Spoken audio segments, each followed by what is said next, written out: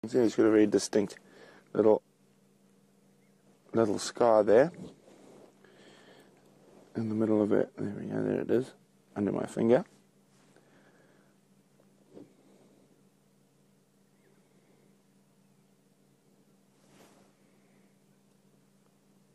Oh, lovely, lovely light.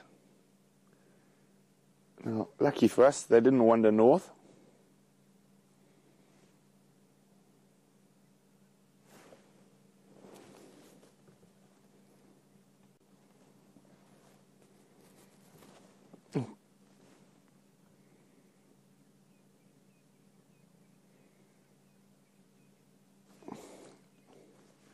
Oh, he looks so comfortable.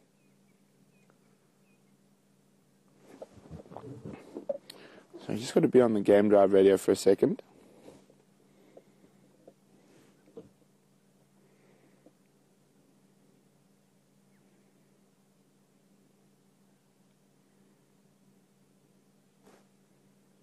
Oh, no.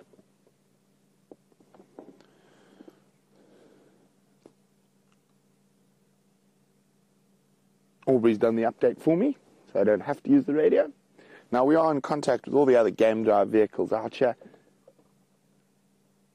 It helps us to find you guys the best sightings possible, and for their guests. And I can hear Jamie's actually following up on leopard tracks at the moment.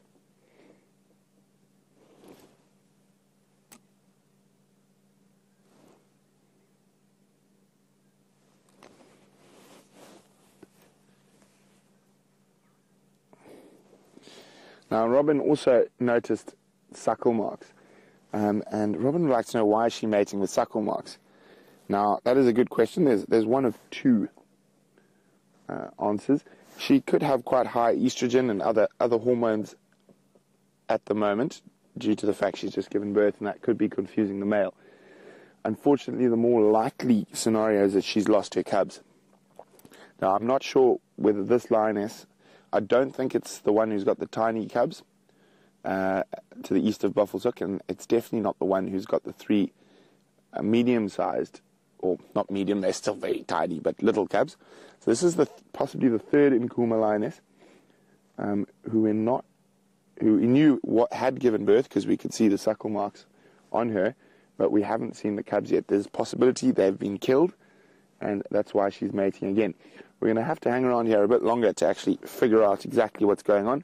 And the other option is she could just be mating to get rid of this guy's attentions so she can get back to her cubs. Because of that high estrogen, the cubs might be very, very young. It's going to be a very interesting story to see how this one plays out.